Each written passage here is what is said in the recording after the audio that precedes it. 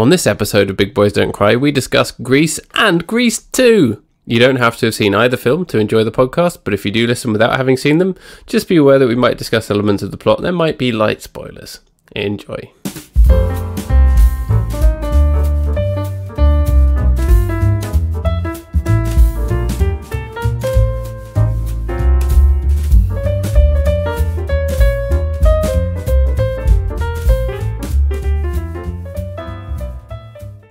I got chills, they're multiplying, and I'm losing control, 'cause the podcast we're supplying, it's electrifying. You better shape up, Ooh, ooh, ooh. 'cause I need discourse that'll keep me satisfied. Hello. That's good, I like that. Yeah. We didn't even plan that. Yeah, no planning whatsoever. Just thought I'd throw in a little something extra at the end. Love it. We've never really properly duetted on the songs that we do, have we? No, I mean, I just did a little ooh, ooh, ooh there, but I think everyone will appreciate that. Yeah, it's interesting, actually. We never have, even though we've been playing music together for pretty much a decade now, isn't it? Yeah. Wow, Yeah. that makes me feel old. In a good way. In a good way. It's, good collaboration. But yeah, we've never really done duets. It's always been one backing for the other, or backing at the same band, as we do at the moment, occasionally. Yeah. It's just hard to do that stuff over the Google Meet, isn't it? It is. You've always got that slight delay. You'll have to do something very ambient, where structure's not as important a thing. Yeah, where it doesn't actually matter how long you hold a note for. Yeah, exactly. Yeah. We'll do a very loose Cocteau Twins type band. Yeah. Or a sort of noisescape thing. Yeah. We could. Yeah. We'll be the a cappella version of Sun Zero. Yeah. Yeah. A cappella drone bands. There aren't enough of those, right? Exactly. Sort of that could my be, Bloody Valentine thing, maybe. That could be quite interesting if you had a loop pedal, and just did lots of weird vocal noises, and interspersed that, or almost using that as an additional instrument, or maybe even as percussion. Well, I've done that once before, and you know how it turned out. Is that when you just farted into a microphone and just? Well, no, that's it. That's every week on this show. Beatboxed over it. Yeah. No, you've heard that song, Oedipus fucks his dad now, yeah? I have, yes. Yeah, that was my last foray into that kind of music, and I think it went well.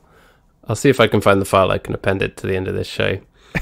It's like a dance hit, but with sort of hooting vocals and... Yeah. I have not heard that in so long. Please find it. I will find it.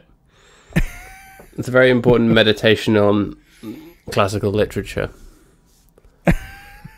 Yeah, exactly. And owls. Exactly. Yeah. It's quite something. But all these restrictions on music are going to be lifted soon, so it'll be fine. We have a roadmap out of lockdown. We do. We can all go get incredibly sick at a Wetherspoons. Yeah. And I, for one, cannot wait. I know you do that every week. I would do. I've been resorting to replacing that with getting drunk in my own home, whilst putting on a video on YouTube of people talking inane bullshit. Yeah. For 10 hours. And with me using an app to send you milk direct to your house. Interspersed with just other samples of like traffic in the background, which you always get at a Spoons, don't you? Yeah. You're always by somewhere that gets a lot of traffic. People always drive cars in through the window. They shouldn't do that. Yeah, and there's always people with little Scale Extrix tracks they pull out. It's a notorious problem in Wetherspoons. I think the trouble is that all of those people have seen Grease, and they're trying to emulate Grease Lightning. The very, popular contemporary film Grease. Popular contemporary film Grease. So, Grease was your pick. It was, yeah. And what brought you to choose Grease? Was there a specific request, or there wasn't just a request? A moment of inspiration? No, I have no idea. It's one that I've been thinking about for a while, and my thoughts about it come and go.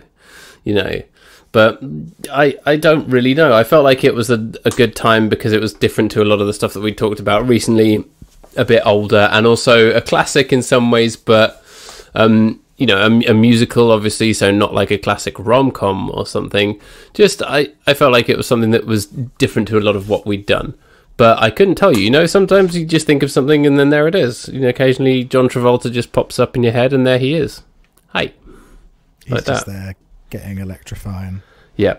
Now, John Travolta is someone who's had a very interesting career, where some of the stuff he's done has been, you know, these really iconic movies.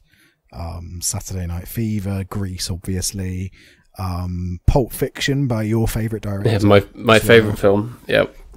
Have you ever watched Pulp Fiction? I have seen it once, yeah. I can't remember that much of it. I remember, I think I saw it before I realised that Quentin Tarantino was Quentin Tarantino, so I thought that it was okay. But, like, it's... When you went in blind, you thoroughly enjoyed it, and then your preconceptions clouded your judgment. Exactly, yeah. That's exactly right, yeah. This is probably 15 years ago. It's a good film. I haven't watched it in years, but I remember thinking it was rather good. But yeah, he's done some great stuff. You know, Face Off is one of those all-time great movies. Have you ever watched Face Off? You know, I don't think I've ever seen that. Possibly the most Nick Cage performance. Face/Off. Good. Face/Off. John Travolta and Nick Cage swap faces, and so you have this amazing moment at the beginning where they're playing characters, and then they've both got to play the character that's in the movie for about 20 minutes after that. So it's actually you get 4 amazing performances from Nick Cage and John Travolta because they're playing themselves for the better part of the movie. It's very, very good. An incredibly dumb idea for a film done exceptionally well, I suppose, is the best way of explaining it. Which is the best kind of film, right? Yeah, yeah. Wild Hogs, of course, the classic Wild Hogs. Feral Hogs. Have you ever watched 30 to 50 Feral Hogs? No, I have not. Apart from the ones that are in my backyard every day. So Wild Hogs has the pleasure of being one of the worst movies I've ever seen at the cinema. Tim Allen, Martin Lawrence, John Travolta, and William H. Macy are middle-aged guys, although at the time of filming I think they're past middle-aged, and they decide they want to form a biker gang called the Wild Hogs in a sort of midlife crisis moment. Unfortunately, there is another gang already called the Wild Hogs, which take umbrage to this and get angry with them. It's one of the least funny comedies I've ever seen. It has a Metascore rating of 27. And I saw it at the cinema, and it's one of the worst things I've ever seen. This came out in 2007. Did you see it in the Odeon in Exeter, where we used to bump into you? No, so I saw it in Crawley. Oh, the Megaplex. The Megaplex in Crawley. Oh, I love the Megaplex. Is it still there? I think so. Although it is a Cineworld, so I assume that actually it's not anymore. Yeah. Ouch. I don't know if something else is going to replace it. But yeah, Ray Liotta's in this film. I need to see this film. It's unbelievably bad. But that's the interesting thing about John Travolta, isn't it? That he's got these incredible movies, and then he's got these terrible films, like Gotti, notorious terrible movie Gotti. Oh God, I totally forgot about that. He plays Robert Gotti. He's a mob man. But you've got stuff like American Crime Story where he plays Robert Shapiro and he's brilliant. But then you've got terrible stuff like that, and then The Fanatic, which came out, which we do need to talk about at some point. The Fanatic, which is the Fred Durst one, directed by Fred Durst, about a film fan that stalks his favorite action movie star. Which we do need to talk about at some point. But yeah, so he's an interesting guy. He's had an interesting career, and Grease is kind of the big thing that I think he's probably remembered for the most. You know, you've got Saturday Night Fever as well, but Grease is that kind of landmark, you know, sleepover movie that everybody remembers. And I hadn't watched Grease in a long time, and I think you said the same as well. You hadn't seen it in a very long time. I don't think I'd seen it since I first saw it, which must have been like a movie night at school. I was about 11 or 12 and thinking, oh, it's funny, he says the word horny and they talk about gangbangs and stuff. I can't believe they're showing us this. And yeah, what did you think of it, rewatching it? Yeah, I enjoyed it. There were things about it that were dated and quite silly, but I thought it was quite good fun. You know, it's something that's a real nostalgia piece now, but also was nostalgic at the time because it was trading on a nostalgia for the 50s, right? It's set in the 50s. So there's kind of layers of nostalgia to it that I think make it quite a nice, as you say, comforting thing. You're watching it going, this is ridiculous. There's very little plot and the characterization is terrible, but here comes another quite good song that is ingrained in you from having danced to the Grease Megamix at every disco. So there it is, you know. You can't not enjoy it, can you? Well, yeah, exactly. And yeah, I think it's important to point out that this is it's a musical from 1972. Which was at the time kind of at the beginning of the 50s revival era of the 1970s. So people thought, oh, punk is too much. Oh, metal is too much. Let's listen to 50s music again, and let's stoke the flames of 50s nostalgia. And some of it was very interesting. So you had like American Graffiti was another early example, the George Lucas movie. But then you had comforting dross, I suppose is the best way to explain it, like Happy Days, for instance. Yeah. Hey, it's the 50s. Let's forget about all the bad stuff in the 50s and let's think about the good stuff. And so Grease the musical came out, and then in 1978 Grease the movie came out based on the musical, and this was kind of at the tail end of that. So you know, you're already getting into the nearly in the 80s by that point. The craze of 50s nostalgia was nearly at an end. But it kind of fitted quite well in that moment, and it does have that comforting feel to it. I'm not one that goes for 50s nostalgia though. No, me neither overall. I like the cars. The cars are nice. And you know what I do love is a diner. You know, can't get enough of diners. But other than that, yeah, I don't know if I fully buy into it. And it's an American thing, isn't it? Yeah, well, I think of 50s revivalism, you know, it's glossing over the horrors of the time period. Where are all the black people? Gee whiz, I wonder why there aren't any black people in these movies. Yeah. I wonder why. It might be a bit difficult if there was black people in these movies, if you were talking about the social climate of the 1950s, wouldn't it? But for me, it's kind of the American version of those Brits who look fondly back at the Empire or look fondly back at the Victorian era, where it's calling back to this bygone age where things were simpler, ignoring the fact that the vast majority of you are going to be far worse off, and there's going to be people that are being put through horrific circumstances. Yeah, it's harking back to a golden age that was built on, you know, oppression. Yeah. Rose-tinted big cars, I suppose. Yeah. They've all got these big cars. Rose-tinted lightning. Yeah, rose-tinted lightning. But it is still a good movie, and I think there's the occasional moment of like cheekiness in it to do with the time period. So it's almost like a more palatable version of what's it called? The National Lampoon's Animal House. I was going to mention that this came out the same year as Animal House, which is amazing because and while I was watching it, I was thinking about Animal House, and I was thinking there's something tonally similar to Animal House, even though that's like a vulgar, almost a sex comedy, isn't it? And but Grease, I was surprised by how vulgar it was, and how some of it was, it was a little bit rude in a way that you think of it as this thing that, like, you know, my mum went to see this film. She was 13 when it came out, and like has a fond memory of going to see it at the cinema and dressing up or whatever. And like, so you think of it as like a film. I think of it as a film from my parents' generation almost, and like whereas I don't think of Animal House as that kind of film. No, and yeah, so it's a more palatable version of that. Obviously, Animal House I think is early 60s instead, but it's got the same kind of atmosphere, that same kind of retro nostalgia. But you're right, there's still put a sock in it, boy, or you'll be out of here like shit through a goose.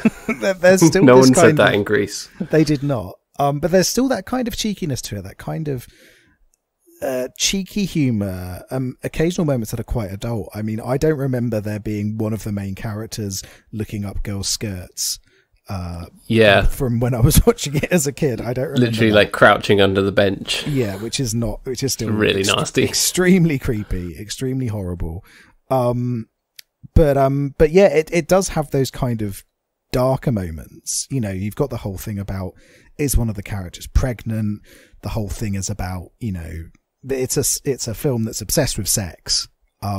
It's an incredibly horny film, which makes sense because it's all of these people in their 30s stuck in high school. You know, there's not a lot that they can do. It's guys our age playing high schoolers. This is the origin of that. This is where it comes from. This is where it comes from. John Travolta invented it. And on that subject, did you know that Olivia Newton-John was like 30 or 31 or something, and he was 24? Oh, really? Incredible. She was like 5 or 6 years older than him. Oh, right. Okay, I did not know that. But yeah. But he was born in his 30s, of course, John Travolta. He's born in his 30s. But yeah, it's a raunchy movie. It even uses the word horny, doesn't it? It does. You don't want to hear all the horny details. Yes, we do, John Travolta.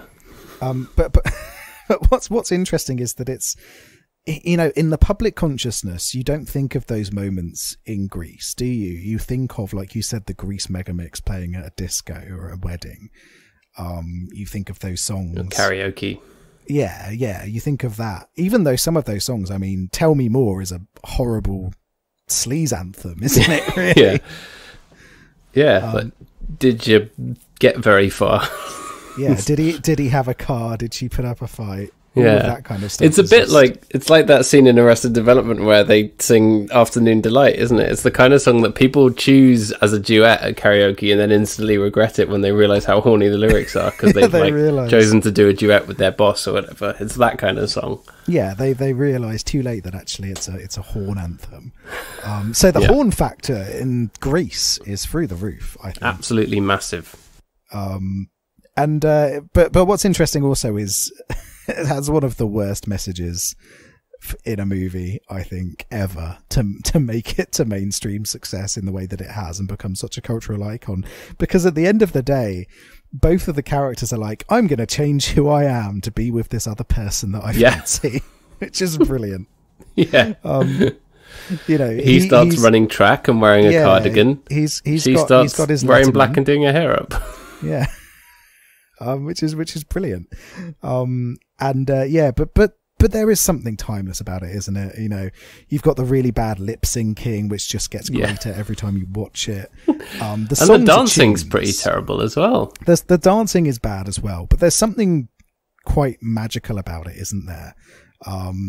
You know, you think of this and you think of things like Rocky Horror as well, which was a few years earlier, where it's all a little bit haphazard, but there's character. See, Rocky Horror feels so much later to me. I don't know why. Not much later, but I guess Grease is. Maybe it's the 50s thing. The layers of nostalgia. I think, or maybe it's just Tim Curry. I think that's a big factor. Is that, you know, Rocky Horror is a much more subversive movie in the same way that Animal House is a much more subversive movie. Although it's got these cheekier moments, Grease, it's still on the whole quite vanilla. Nobody ends up on double secret probation. But equally, I think the public consciousness idea of Grease is a lot more tame than the real movie. And I was surprised, you know, I hadn't seen it in bloody years. I'd seen it more recently than you had, but I must have been, you know, maybe early 20s watching it on television when I was bored. It was probably the last time that I watched it. And you know, you do put out of your mind all of the sneakier moments, the even just the little bits of dialogue here and there between the pink ladies and between the T-birds. You forget about that, and what stays in your mind is the constant memory of being in a horrible club that smells like vomit and booze. Yeah. And the Grease Megamix comes on and you get that feeling of dread in your stomach that's like, oh God, this is going to be terrible for the next 3 minutes. You know, there's one lad who's just like bopping on the edge of the dance floor kind of a bit quietly through the first one, and as soon as it starts to drop the piano note on Grease Lightning, he's there and his arms are in the air and he's flailing wildly, spilling beer everywhere, and he's knocked you over. Yeah, exactly. You've got just that horrible fear that comes in when you hear Grease Megamix. It's either your racist uncle's about to start dancing, or or there's some horrible drunken bastard that's about to ruin your evening with his massive arms. There's massive arms, yeah. So yeah, you forget that it's a film that has any dialogue at all, right? And the dialogue that is there, a lot of it is, nice funny quips and stuff. Yeah, no, there's some good little bits and pieces here. It's not a poorly written movie, I'd say. No. But what's interesting as well is that a lot of the dialogue and a lot of the tone of it is incredibly mean-spirited. And we've talked about mean-spirited films of late, such as 2005's Just Friends, which we just keep coming back to. And that's mean-spirited in a different way. This is sort of culturally mean-spirited, isn't it? Where they're all like mocking her for being prim and being a virgin and stuff. It's just awful, isn't it? Looking back on it. Yeah. There's a callousness to Grease that it makes it interesting that there is this movie that's the main sort of gangs in it, the two main groups in it are just inherently bad human beings. Yeah. And obviously a lot of it is performative. But it's interesting that, there isn't a focus on a more prim and proper set of characters in this. They're the butt of the joke, whereas Animal House, the athletic types are the bullies, and they're the sort of top dogs of society. Here they're kind of seen as underneath the T-Birds, who are this kind of super powerful group in their own right, who kind of dictate they dictate the way that the school operates almost at times. Yeah, but at the same time they're like anti-jock as well, and there's all the scenes where like he's trying to work out what sport he wants to play and he's kind of rubbish at everything, which is quite interesting because it goes against the sort of macho thing of the T-Birds, but they're anti-exercise, even though somehow John Travolta has like the skinniest, most svelte body in this film, and you're like, what the hell, man, when were you ever like this? Exactly. But at the same time, they're not jocks, but they still pick on the nerdy kids. Yeah. Good old Eugene, who can throw, we learn at the end. He gets his little character arc, which then disappears entirely for the sequel. He's a pitcher. Why wasn't the sequel about Eugene's journey as a baseball pitcher? Genuinely, that is a film that I would watch. And if it had great songs, so much the better. Maybe this is a film I need to write. Yeah, well, this is going to be my magnum opus. They are making other Grease stuff at the moment, so there's going to be a prequel. Are they? Yeah, there's going to be a prequel apparently. Now? Yeah. Well, I guess it was timely of me to choose it. I assume they'll recast. You never know. Maybe they'll just CG John Travolta. Oh, they'll do that thing they did with Peter Cushing and like CGI him using old footage. Yeah. That's not going to be terrifying. It always works so well.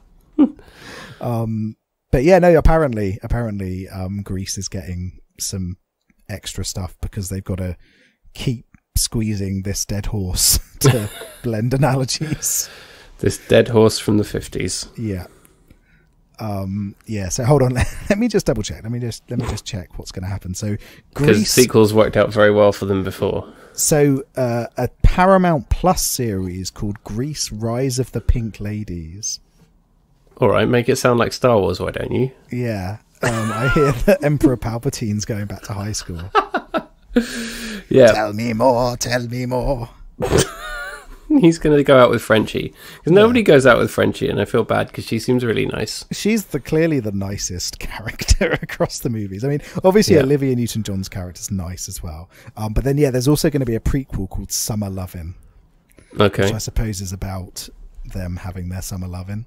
Oh, what they actually did on the beach all summer. Yeah, that's going to be really exciting to watch. That's going to be horny.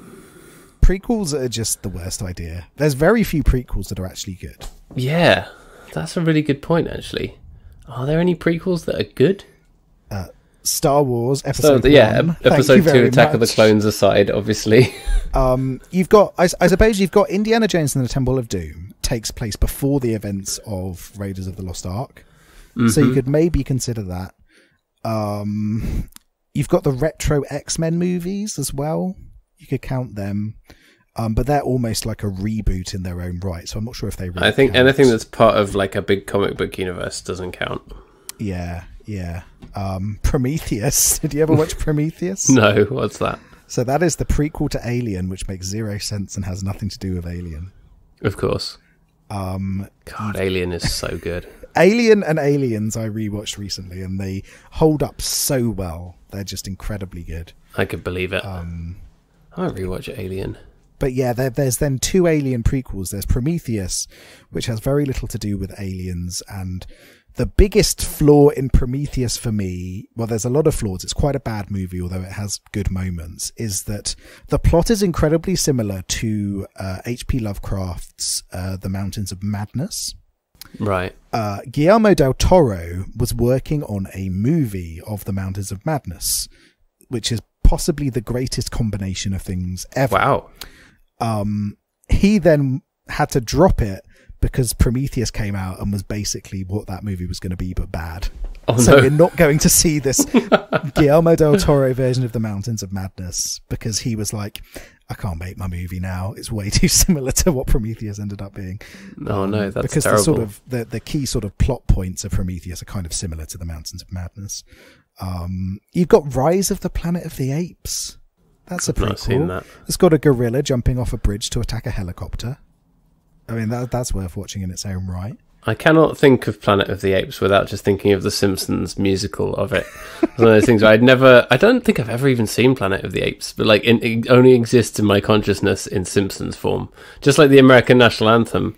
Oh, say, can you say la la la la la? Like it's like that. Like, every time anyone mentions Planet of the Apes, I just think of Dr. Seuss, Dr. Seuss. And for me, at least, I wish that they'd actually made a full-length musical around Planet of the Apes. I think that would have been so good. If it was written, it's based on a book by a French satirist, that would translate brilliantly to a musical. Yeah, come on, let's do it. Let's do it. And I've just looked up the best prequel movies of all time, and most of them are shit in every single list that I've looked at. Most of them. Are there any that you think could qualify as good? Well, apparently The Good, the Bad and the Ugly is technically a prequel to the other movies in the Dollars trilogy. Okay. So that's a very good movie. I've not watched it in bloody years, because who has 4 hours to waste watching a movie these days? You know, none of us have that time. We've got to waste 2 hours and then 2 hours watching Grease and Grease 2. Jesus Christ. Coming up on 2 hours and somehow still very little plot. Yeah. Somehow still the ending of Grease felt extremely abrupt, even though it was quite a long film. Yeah. Well, Did you not find that? It's suddenly, they're off. There we go. They've resolved their differences. She's flying into the sky. She's wearing tight pants. He's taken off his cardigan, and now they're flying. But overall, I enjoyed returning to Greece. Did you like the bit where they moon? There's a mooning shot. Of course. And they're watching it on TV in the diner, and someone goes, "Oh, I wonder who that is on the right." There's that very good little bit where the principal's talking, and it's like, "We have pictures of you mooners, and even though the pictures aren't of your faces, that doesn't mean we can't identify you." just brilliant. Well, speaking as someone who was given detention for mooning at school, that is very, very true. I didn't realise it's quite real. Danny Zuko. Yeah. I used to do a lot of mooning in my time. Blue mooning to tie into the 50s theme. Yeah. I forgot how long the hand jive scene is. That scene goes on forever. That's the worst song as well. Also, hand jive sounds like something disgusting. For another thing, like, who jives with their hands? What is that? And then that scene just it was a really long scene. It's it's really bad, isn't it? It's just really just overall. I think the songs are really good, but that one's rubbish. But speaking of rubbish songs, shall we talk about Grease 2? I don't know what you mean when you talk about the song "Cool Rider," which appears at first in its like original sort of like rock biker anthem form, and then is like softly being played on a saxophone in the background of every other scene between Michelle Pfeiffer and the British guy. It's great. It is. Cool Rider, I would say, is one of the better jams of this movie. There is some absolute fucking diabolical songs in Grease 2. So that's the right word. So Grease 2. It came out in 1982. By this point, the 50s revival scene was dead. It was fully dead. Yeah. Why did it exist?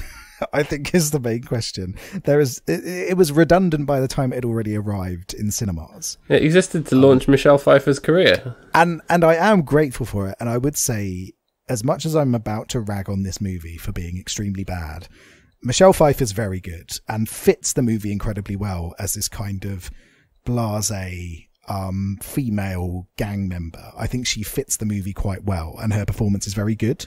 Yeah, I'd agree with that. I think she's fantastic, and when she sings Cool Rider, you're like, hey, this might actually be really good. This is an anthem. This is great. She's giving it her all, and you truly believe her as well, and like you believe how invested in it she is. But you don't believe anyone else in this film, do you? No. Apart from the creepy biology teacher who sings a creepy song about sex.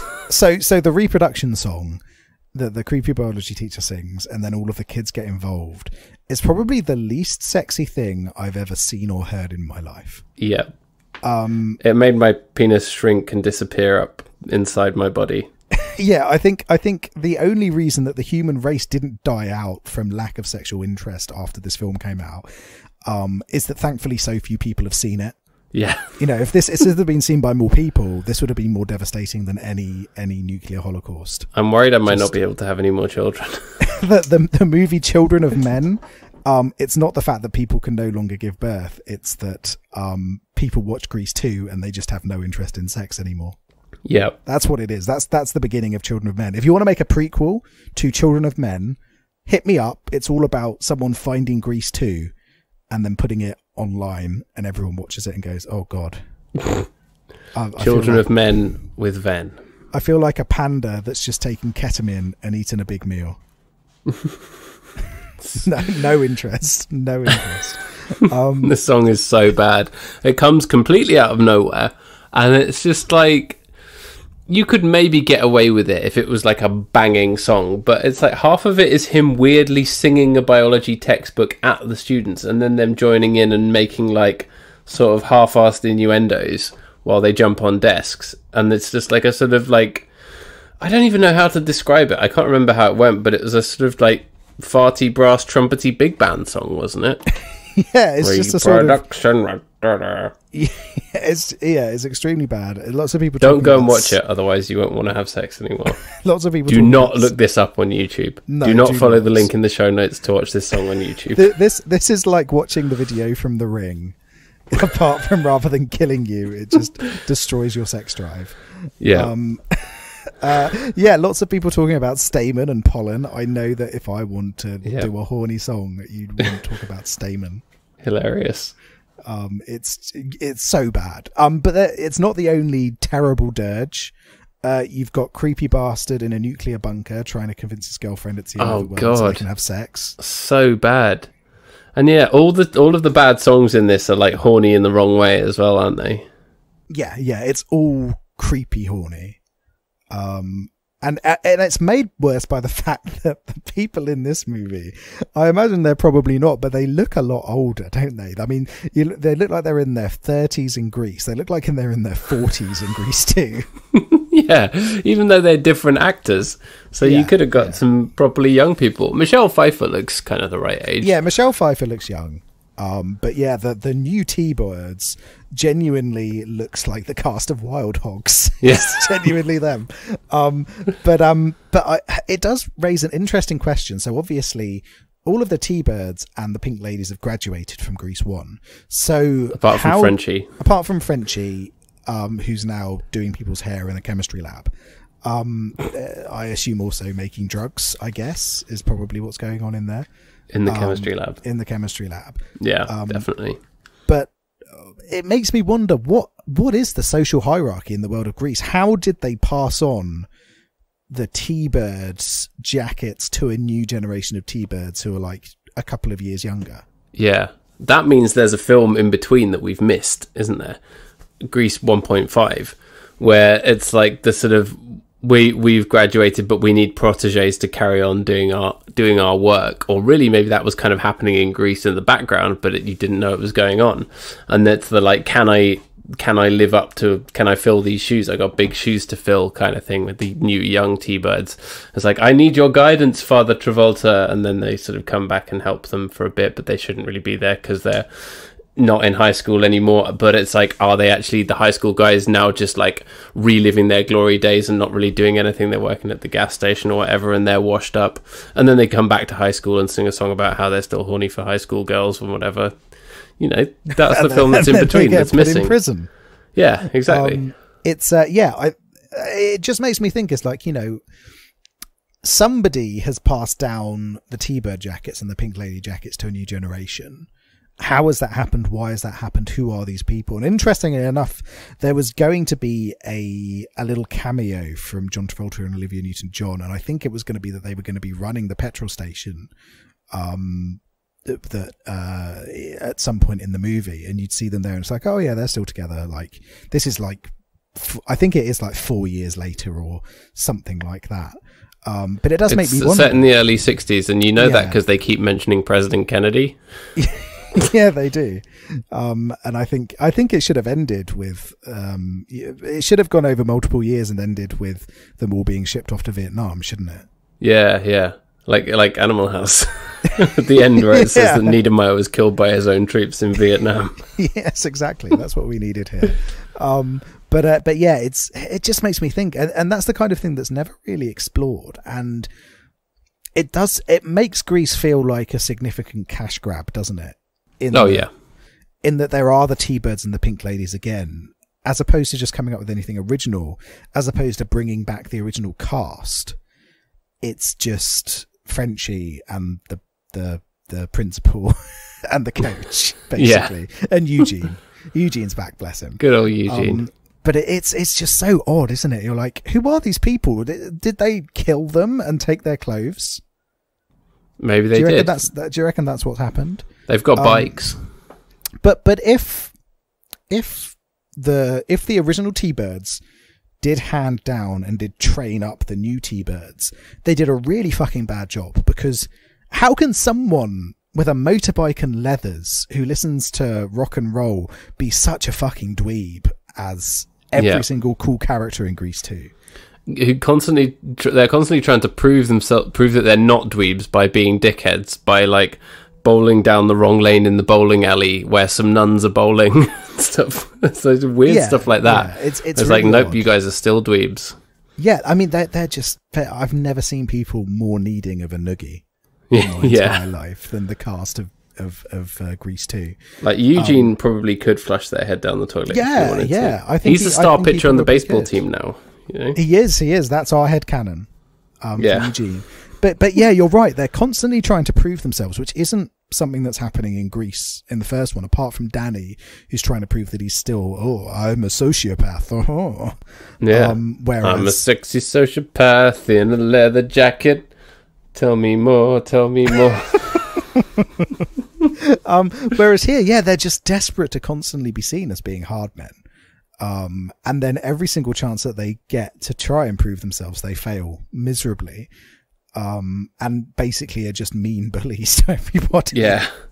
But where it's coming across as really insecure. Yeah. And the end result of that is that you spend an awful lot of time with characters you don't care for. You know, who likes the T-Birds in Grease 2? They're really annoying. Even the Pink Ladies aren't particularly enjoyable in comparison to the first movie. You know, they've got a little bit of character here and there, but they're still just quite unnecessary. No, they're all very sort of two-dimensional, aren't they? Yeah. And there's the younger sister one who's like a bit resentful and a bit spunky, you know. Michelle Pfeiffer's there as the sort of aloof leader, and then Frenchie's there being Frenchie. Yeah, she's the mentor. Yeah. And yeah, Michelle Pfeiffer's good, and then you've got I've forgotten the character's name, but yeah, you've got the younger one. Is it Dolores? Yeah, Dolores. Yeah. The boys who have all got New Jersey names and New Jersey accents, but you don't really even know where it is. No, and also they have no personalities separate from one another. They're all just horny, creepy 40-year-old men who are at high school. All paying the same guy to write their essays for them. Yeah, exactly. Because he's British. Because you know what British guys know how to do is to write essays, because we know about history and stuff. We all know about Shakespeare, don't we? Yep. We all are Shakespeare. That's what we are. He's inside all of us. Yeah, every single one of us is Shakespeare. But yeah, it's just a bad movie, isn't it? Yes, it is. It's very, very funny when they're looking at the jukebox, one of the dumb T-Birds, I think the one who's called the Goose, says it's got the greatest hits of Beethoven. I found that very funny. And they do like a creepy song where they say they're going out prowling, and it literally means they're like literally looking means they're going out women. looking for women. It's so creepy. In the grocery store. That's almost as bad as the sexy biology song, isn't it? Yeah, it is. It is nearly as bad. I don't know. You've then got the bowling song as well, which is also terrible, and the cultural appropriation song at the end. They just have a nice Hawaiian luau because why not? Yeah.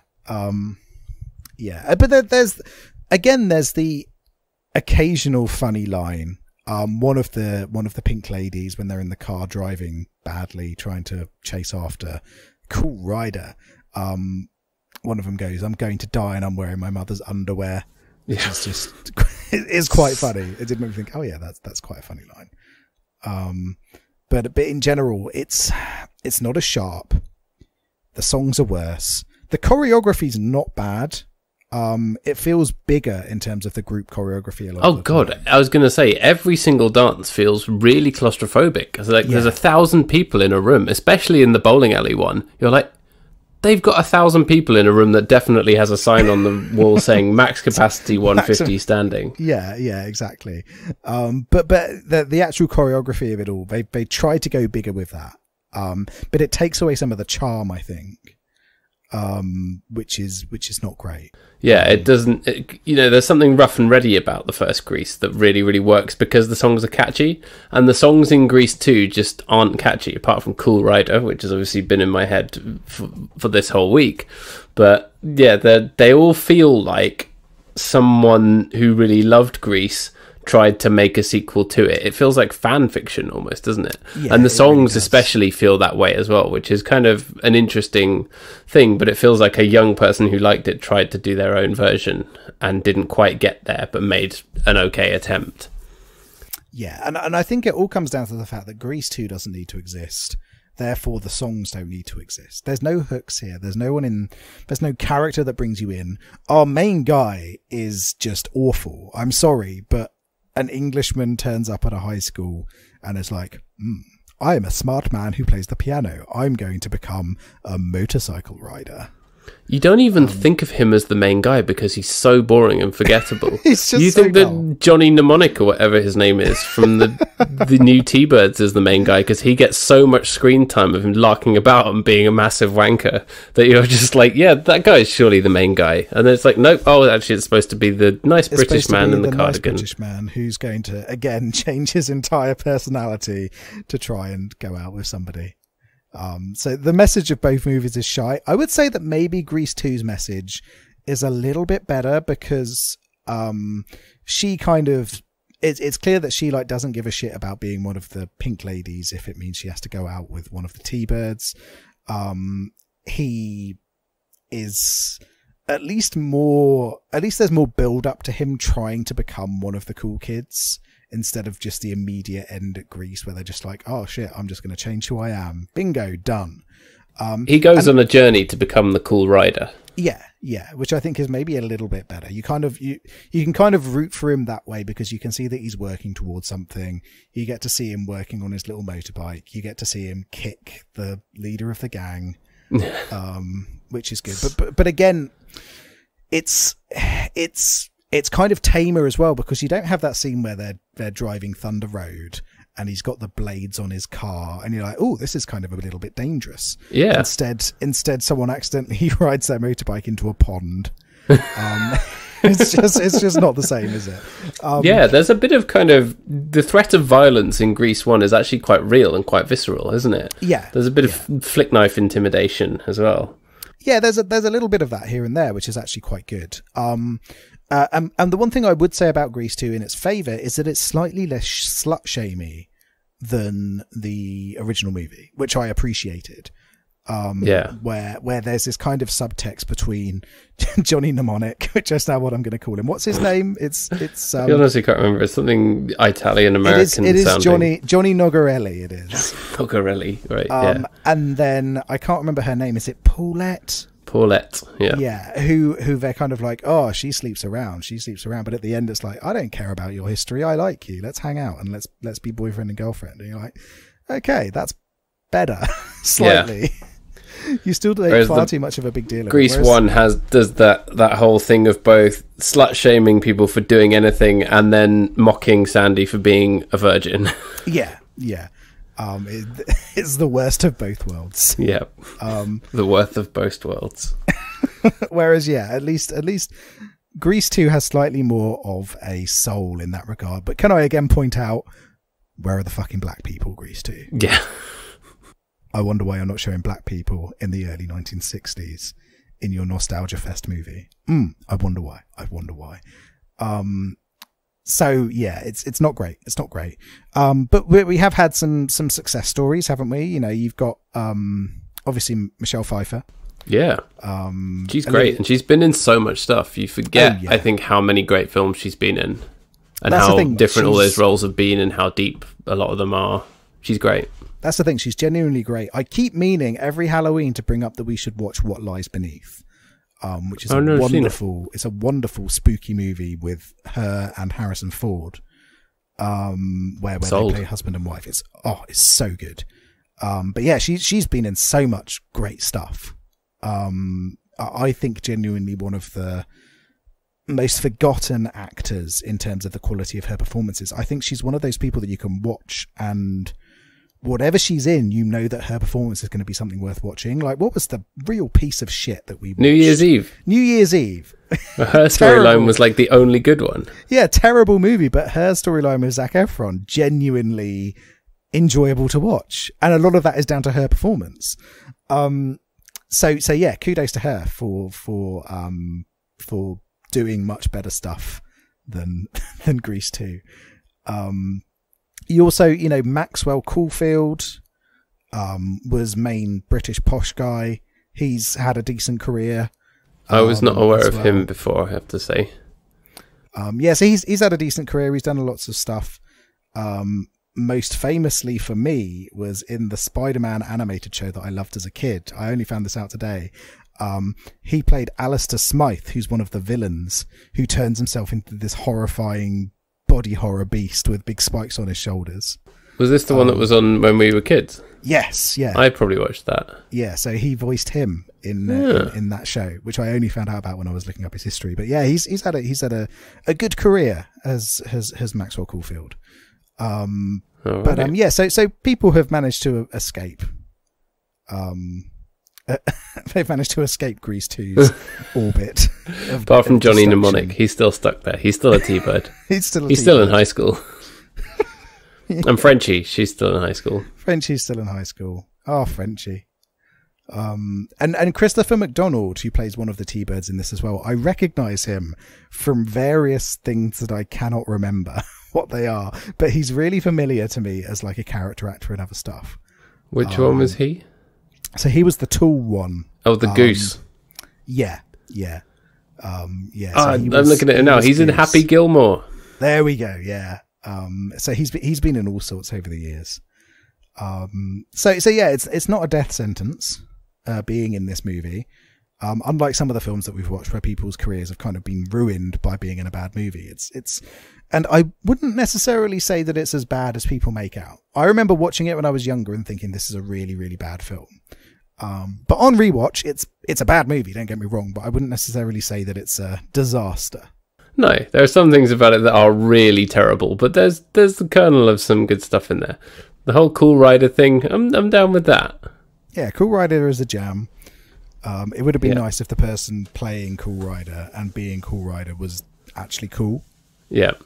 I think that would have been good. And it uses the same font as The Room in its opening titles. I don't know what that font is called, but now I see it everywhere and I just associate it with The Room.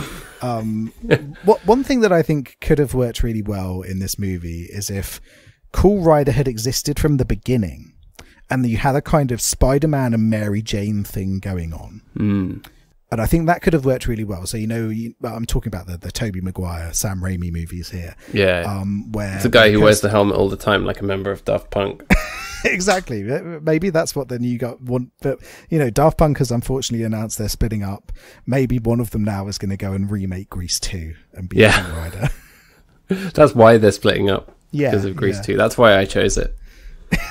Yeah, you've got insider knowledge. But don't you think, the Sam Raimi Spider-Man movies, they do that really cool thing where Kirsten Dunst's Mary Jane, she likes Peter Parker, but at the same time Spider-Man is like, oh, Spider-Man's this hero.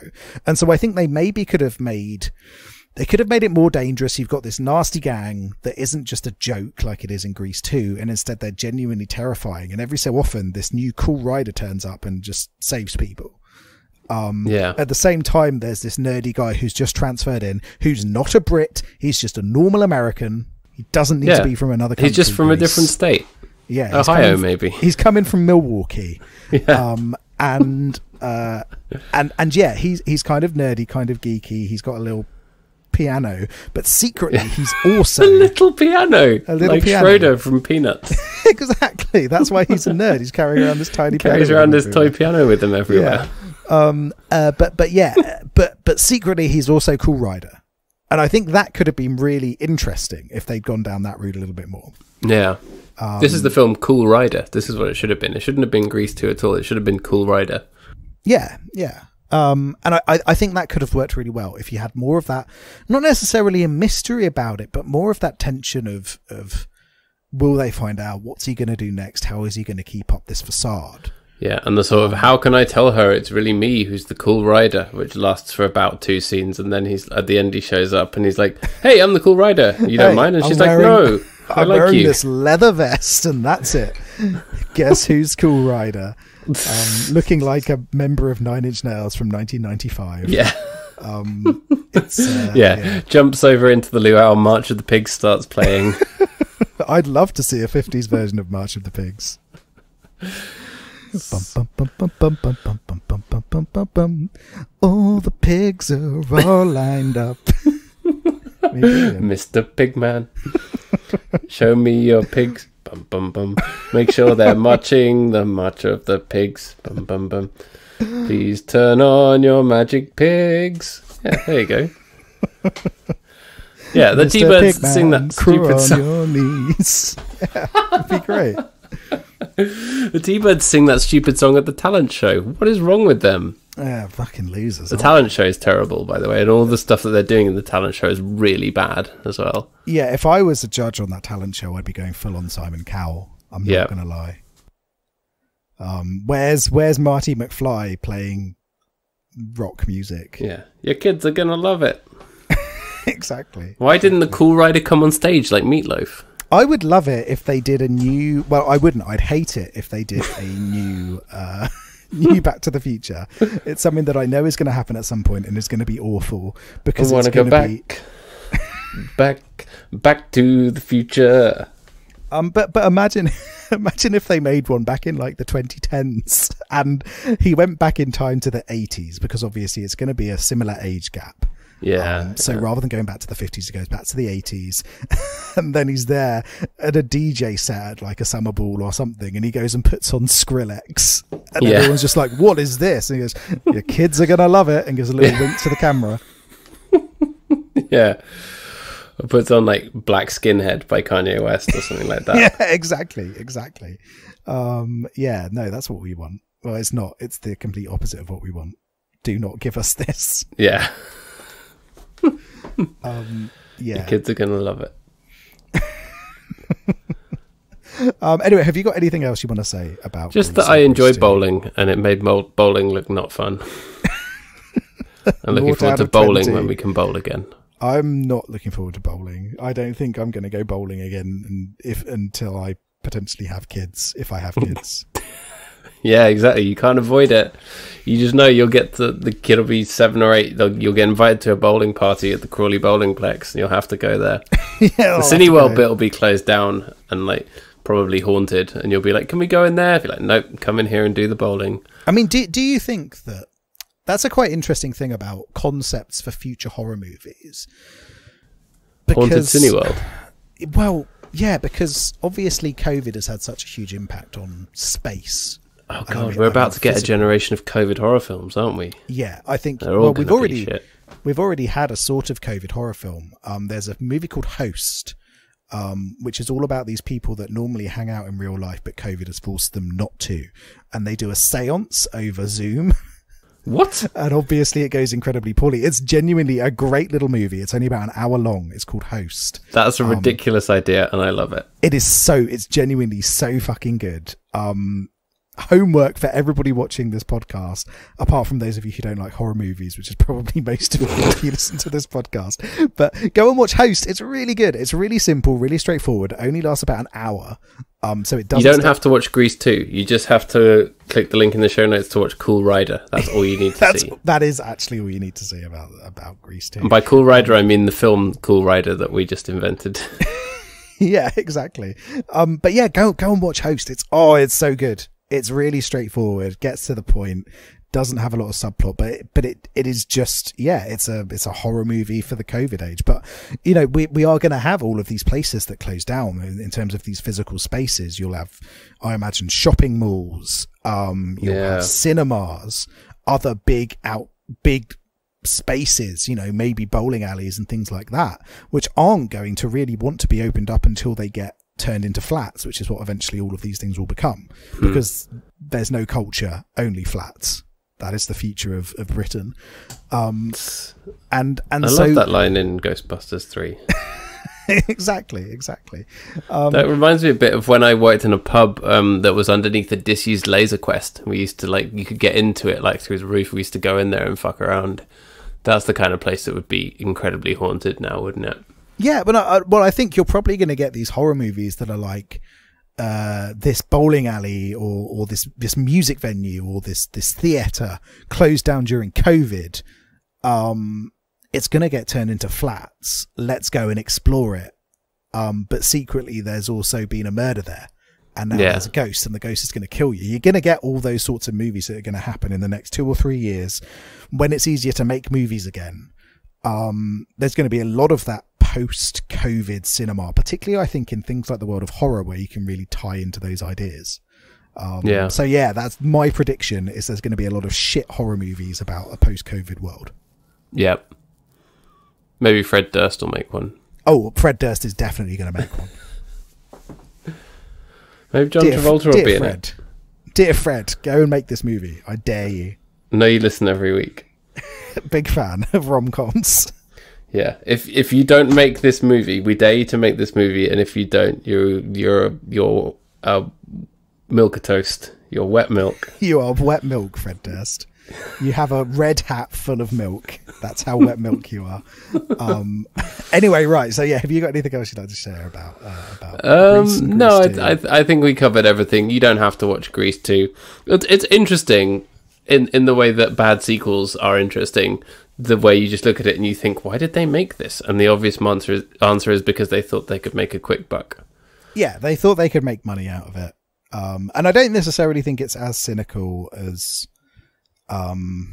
some sequels. I think maybe there's a little bit of love here, isn't there? There's a little bit of people who made this do care about it a little bit. I wouldn't say they really love it, but they do care about it a little bit. Yeah, for sure. If you're curious, if you enjoy Grease and you're curious, then why not give it a whirl?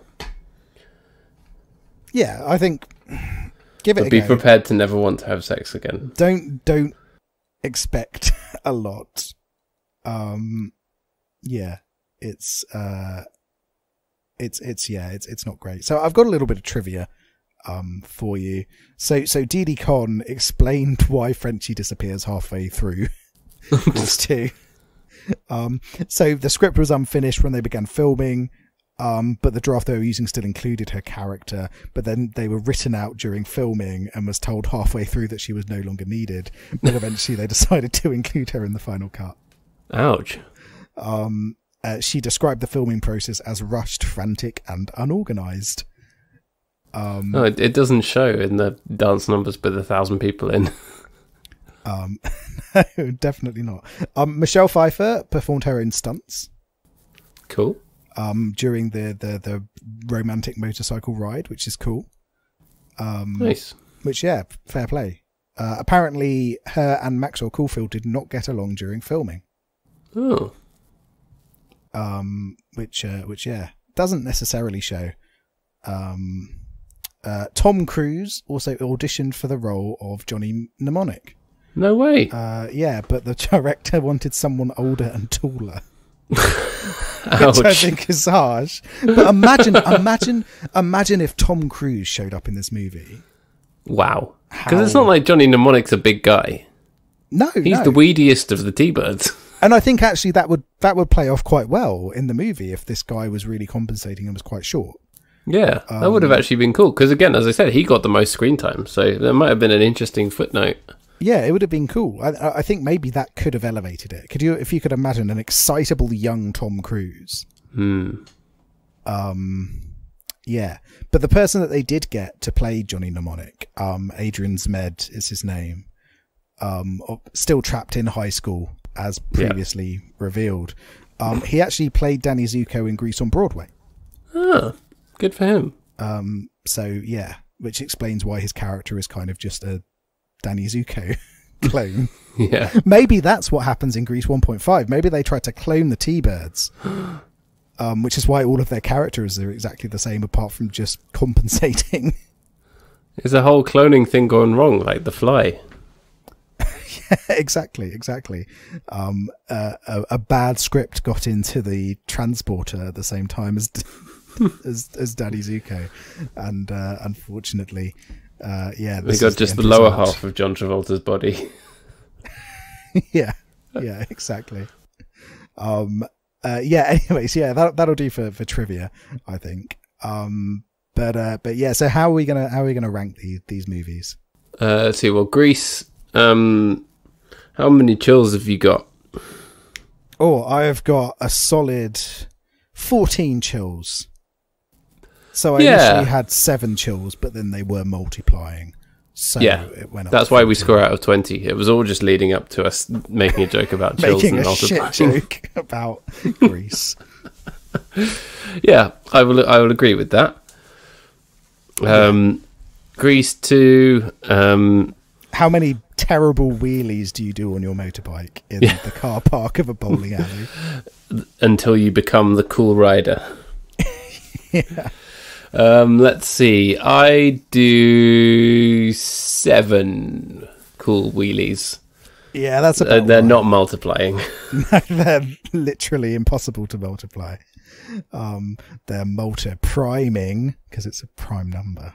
Get it? Do you get it? It's a thought that might joke. have been something to do with motorbikes.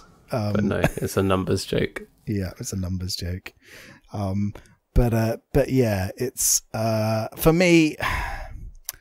I'm probably gonna go with. I'll probably go 6, 1 lower. There's bits of it that are, Cool Rider's a good song. Michelle Pfeiffer's good in it, but it is a fucking dirge, and the characters are dislikable, and it's just a bad sequel, isn't it? Yeah, and there are some really bad songs in it. Some extremely bad songs. So that's our journey through the Grease cinematic universe. Our journey through the Grease Megamix. I suppose when they eventually release the other Grease stuff, we can cover that at some point. Yeah, for sure. Now we have a basis for that. Yeah.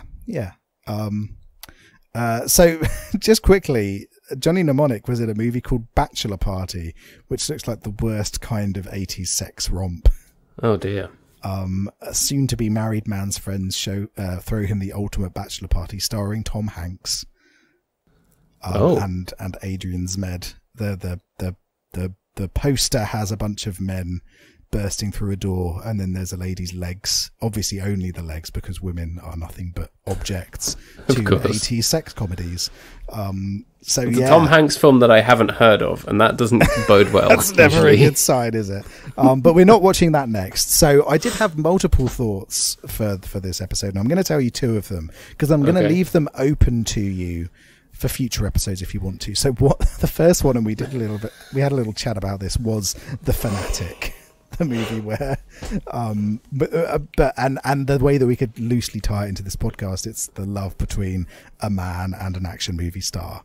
But yeah, I feel like it's a step too far for us to do crazy that. kind of love.